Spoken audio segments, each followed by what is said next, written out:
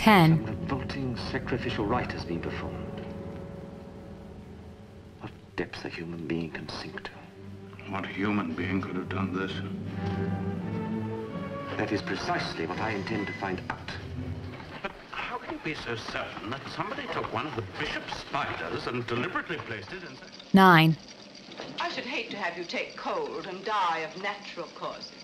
That would defeat the ends of injustice, wouldn't it? You see, we've been expecting you. Obviously. But what made you think I'd come here alone? Your somewhat overdeveloped sense of drama, Mr. Holmes. Oh? Yes. If we'd permitted you to train... For reasons 8. of discretion, I have decided to withhold from the public until this much later date.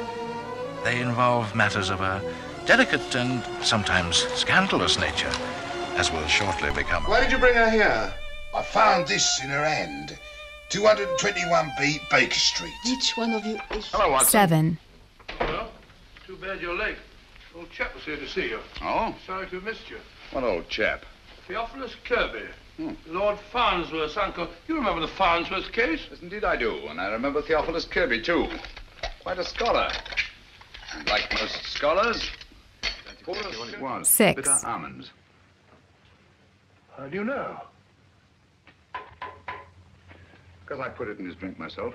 You did? Great Scott, why? To observe his reaction, it was quite different from that of the morning. The first was acting, the second genuine terror.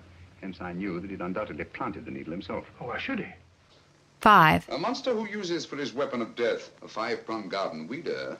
Yes, that's a little more in my line. I don't know what you mean. I mean that this monster's been recreated and used as a screen behind which to commit a horrible crime. Whoever did it felt certain that no suspicion could possibly fall on him. 4. Yes, Miss Brandon? Why, I shouldn't have written you as I did, Mr. Holmes, and then burst in this melodramatic way. But I had to see you. Oh, that doesn't matter, Miss Brandon. There's no more resolutely informal household in all London than mine.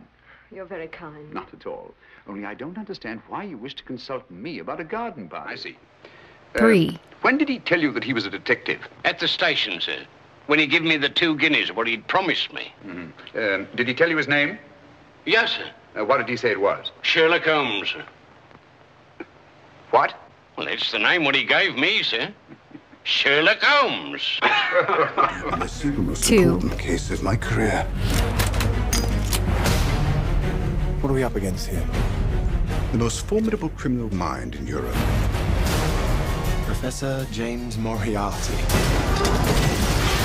If we can stop him, we shall prevent the collapse of Western civilization. There isn't any 1. time to waste then, is there?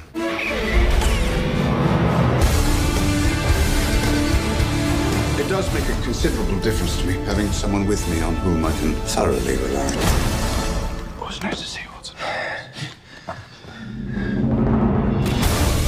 Lord Blackwood. The witness stated